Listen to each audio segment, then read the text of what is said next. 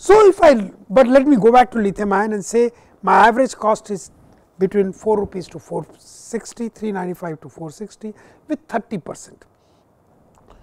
If I change that 0.3 to 0.5, my cost goes up. It goes up between 5 rupees to 6 rupees. Even that is not too bad. But I know I am not in a hurry. If I start with even 30% today, by the time I build all the storages that are required, lithium ion battery storage and whatever storages, it takes several years. The cost of battery is coming down. As the cost comes out, I can use for 50% and then also get the same cost of 4 rupees to 4 rupee 50 paise. I think 4 rupees to 450 is achievable in long run. We can go down below that, but right now let us assume that.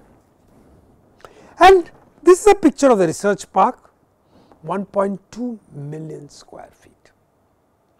And we have 40,000 such complexes in the country today, all over, mostly in cities, all big cities. Large buildings consuming lot of electricity. We consume about 25 megawatt hour per day. It is going to go up to 40 megawatt hour per day. There are lots of 40,000 such buildings.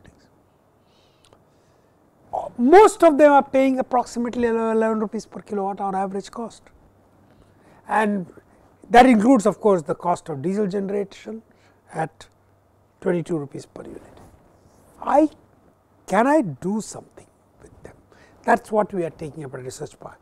At research park we say we are generating of course rooftop solar. Rooftop solar is low cost, more like 3 rupee 50 or 4 rupees, but I can only generate so much because my rooftop can only have so much space. So, 10 to 15%.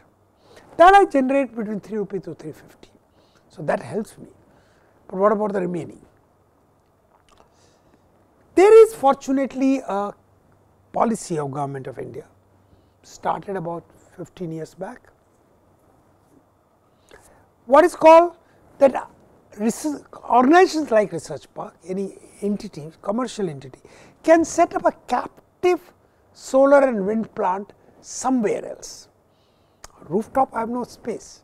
So, I can set it up 100 kilometer, 200 kilometer, 300 kilometer, even 500 kilometers away. And then wheel the energy. The energy generated from that solar and wind plant, I can bring it to here. Of course, solar and wind energy, whenever it is available, I need to bring it. That cost, including the cost of the plant, now I am going to not set up gigawatt, I will go to set up 2 megawatt, 1 megawatt, 4 megawatt plants. These will be somewhat expensive, I will not get 2 rupees. Today the market price is around 3 rupee 50 paise, 3 rupee 60 paise per kilowatt hour. It will go down, but today that is the market price. Of course, I have to use it for 25 years. I may have to put in a small investment also, but that is very small. Then I have to transmit it through, what do I transmit? There are long distance transmission line and the power distribution company, DISCOM it is called in India, their lines, I have to do that, and they will charge me. They charge me 90 paise per kilowatt hour approximately, it varies, but so by 360 plus 90, 4 rupee 50 paise, plus power distribution company also charge me what is called demand charges. Demand charges is from the grid, what is the peak, depends on peak electricity that we are going to draw. We say we will never draw more than 4 megawatt hour. So, therefore, 4 megawatt hour, that is what research park has done, they charge me close to 10 lakhs rupees per month, about a 1.2 crore rupees per year. I have to divide by all the electricity that I consume. Today that amounts to 2 rupees per kilowatt hour. So, whatever I am paying, I am actually paying to them around 8 rupees plus this 2 rupees demand charges, 10 rupees is what I effectively pay. Now, when I put my battery storage, I can control my demand charges a little bit more. When I am reaching peak, I do not draw as much, I actually start using from the battery, and in which case I can possibly bring it with lot of management, lot of work is required to 1 rupee per kilowatt hour. This is the goal, this is not something that we are getting. So, we believe that we can get 360 plus 90, that is 450 plus 1 at 5 rupee 50 paise we can get. This is as and when generated, I have to bring it. So, but if I bring it whenever it is generated, what if there is excess generation and I do not use it immediately? I have to put storage. So, research park decided I will put 10 megawatt hour, 10 plus megawatt hour, that is what is the capacity that we have computed, both lithium ion plus chilled water storage. We have already built 2.5, lithium ion we have built 7.5 or a little more, we have not decided, and that is what we can of course explore all other form of storage, what is commercially viable, and we will do full energy management. This is the task that our research park has taken up. Now, we have done the computation. If I build a 5 megawatt hour storage, my cost was coming to around 6 rupee 50 to 7 rupees per kilowatt hour per unit. And if I use 70%, assume that 70, whenever energy generated, I can use 70%, only 30% I will use through storage. My average cost for this is 2 rupee 10 paise through storage. So, now what do? I have to take solar and wind cost average plus transmission, wheeling and distribution cost plus demand charges, which is coming to 5 rupee 50, and then for 70% to be used directly and 30% to be used through storage, I have a 2 rupee 10 paise. So, my cost works to 7 rupee 60 paise per unit. And if I am going to use this, I do not need diesel generator. Why? Because there is a storage. Whenever there is a power cut, I will use diesel. That.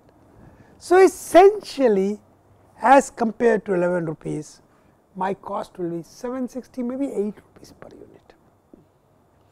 I save money.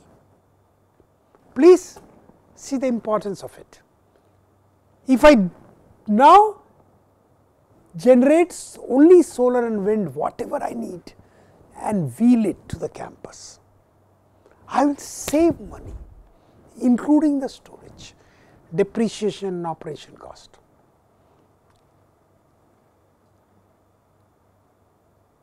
It is a very, very big thing. If I can do in the research park, and this is the work that we are doing, it is kind of R&D work right now, but we will have these numbers in about a year's time. Then we can do it in every building, every 40,000 building, each of the 40,000 commercial building, all of them will save money and all of them will, and I have already taken 10% interest cost. So, in fact, India would have moved considerably towards this. So, this is what I am talking about.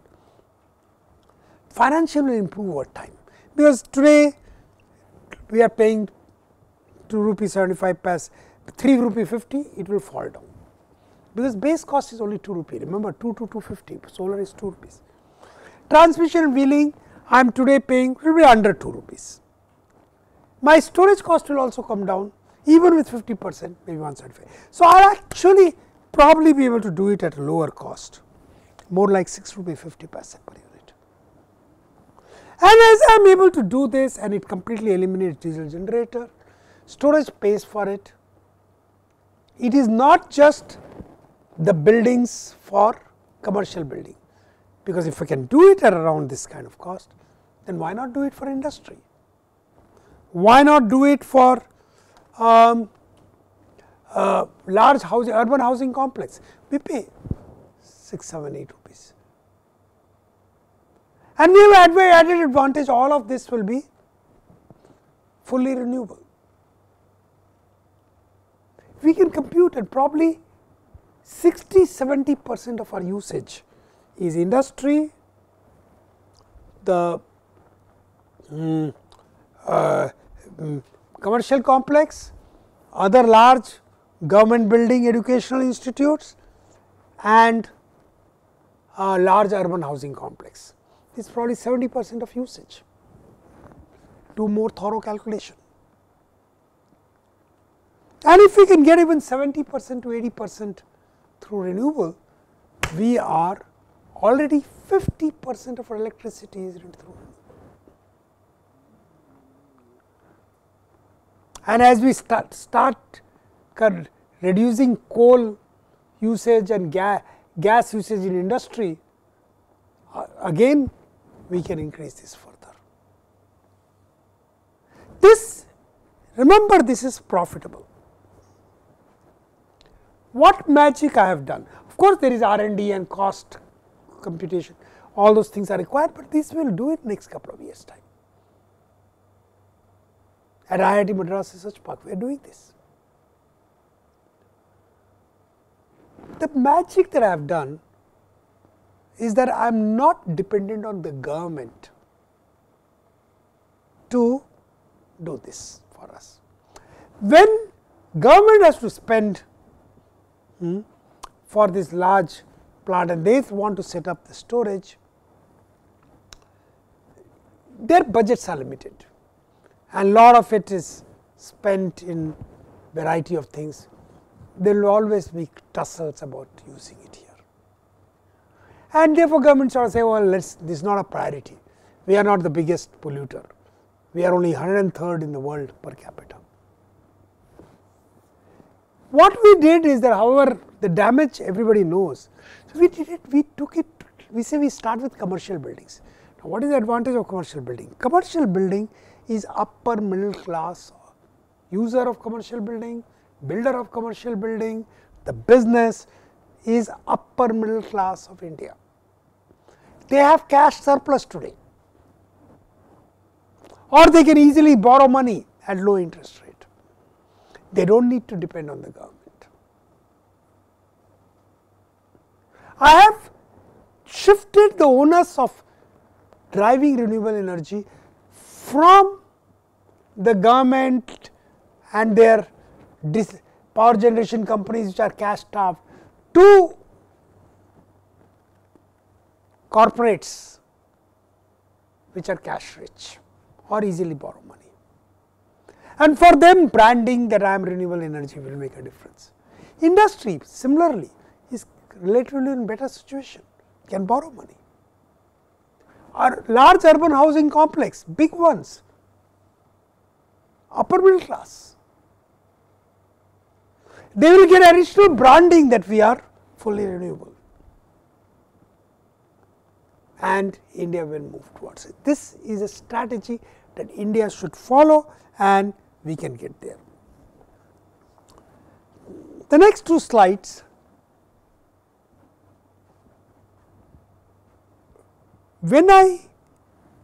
what is the size of the storage that I need at Research Park or any of these commercial buildings? And I start looking at what is the solar and wind generation. Now, this solar wind generation is pretty much throughout India is something like this, starts at 6, ends at 6, and it peaks up somewhere. It may vary from day to day slightly, cloudy day the number may come down, but if it is there, it is pretty much like this. This is the average. Wind, we do not have a clear idea, depends on which wind, which month, but still we take some kind of a day, within day variation. It is wind is better in the evenings and nights, slightly poorer in the mornings, picks up in the evening. By and large, this is true. So, based on this number, and we can redo these numbers, we have tried to compute what is the storage required.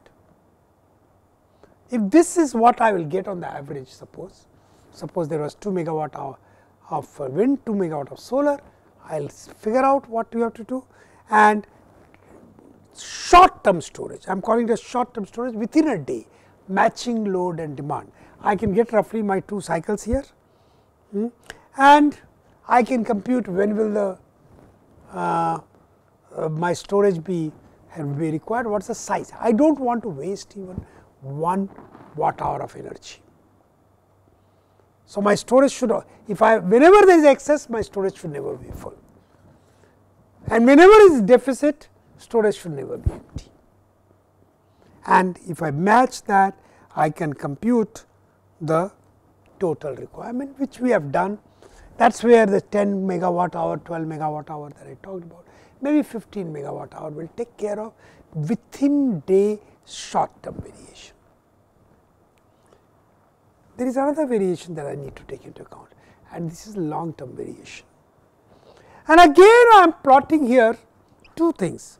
What is the solar generation, all solar generation throughout India over the 12 months. And if I see, yes, there is a little bit of dip in January, peak winter months, but more or less, and there is a little bit of dip during monsoon, but more or less it is constant. So, solar is more or less constant. So, more or less I can use it in within a day or within 2-3 days, even in the monsoon period. If it goes down a little bit next day or the day after, it will pick up. Not so for the wind. Now, of course, wind varies a bit from place to place within India, but the total wind generation peaks from around May to August. Not too bad during September, October, but after that it goes down and goes to somewhere in October itself, towards the later part, you get the poor wind. For this, you need your peak generation is 4 months, your decent for 3 months, poor for 5 months. So, you need long term storage. How do you get that? That means you store the energy and keep it for 3 months. My lithium ion battery cannot do this, my chilled water storage cannot do that. This is where there is a problem. Now, of course, one can use less wind, more solar, that is what is going to happen, that will help, but still there is a problem. And what we need is some longer term storage. That is where we will go back. Can I use pumped hydro? Can I, those 4 months when there is surplus, can I pump lot of water? Then I need a huge tank, huge this thing. Can I use compressed air? Compress the air and store it underground? Quite some time. Can I use hydrogen? It may not be very good, but at least for this long term, does it work? Lithium ion batteries are not suitable. Are there other chemistries? And we are certainly starting to discover there are other chemistries of batteries. That is some work that we need to do. We do not have immediate problem. We need to, but 5 to 7 years, 8 years, we need to have answers. Otherwise, we can't get to 100%. We will probably get stuck to 60-70%. But 60-70% is not bad, but that is what we need to do. So, there is more assignment question, and I am coming to my last part of this chapter, going beyond solar, wind and lithium ion and chilled water storage. What should India do?